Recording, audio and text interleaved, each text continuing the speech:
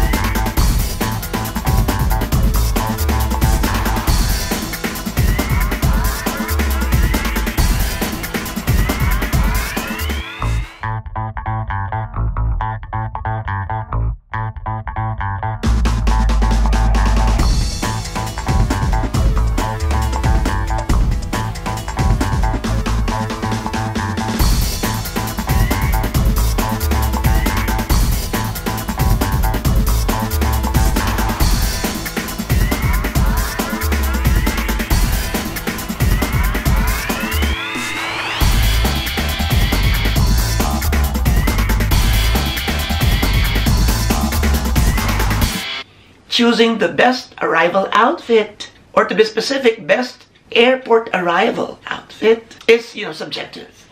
It is based on my personal preferences, which are greatly influenced by my color and style choices. How I would like to project myself as I arrive as a queen and representative of my country to Bangkok International Airport. Some might like jeans and boots. Some prefer a blouse and a skirt combination. Me, I would prefer something which is a little bit long, or, jumpsuit pegs, or some stylized designs here and there, and of course the way they carry it. Just like, just like in a competition. It is already a competition. That's why we're choosing the best of the best. It is already the start of the competition. The moment they stepped into that grand arrival arena, then that's the start of the competition. Everybody's eyes are already on them. So, without further ado, here they are, my top 10 favorites for best arrival outfit for Miss Universe 2018. Let's go. Please hang up and try again.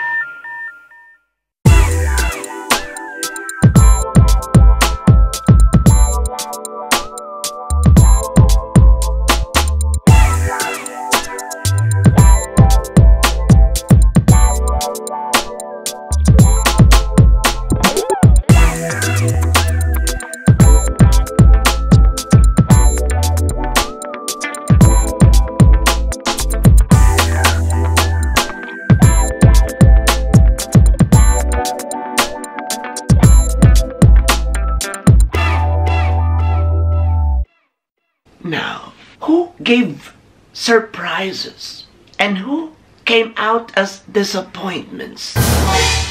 Now, day 2, day 3 is a little bit different from their first day in Thailand, starting from the arrival scene, because they now already have this bonding moments which have given them enough confidence. They've already socialized with each other, and they were given this stylings, hair and makeup from the sponsors. So that would be another story.